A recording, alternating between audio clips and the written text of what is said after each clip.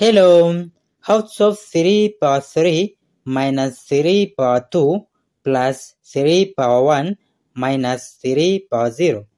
So this is equal to 3 power 3 is same as 3 times 3 times 3. Then minus 3 power 2 is same as 3 times 3. Then plus 3 power 1 is 3. Then minus 3 power 0 is 1. Then it will be equal to 3 times 3 times 3 is 27. Then minus 3 times 3 is 9. Then plus 3. Then minus 1. Then it will be equal to, we start with the first operation. So 27 minus 9 is 18. Then plus 3. Then minus 1. Then we deal with the first operation.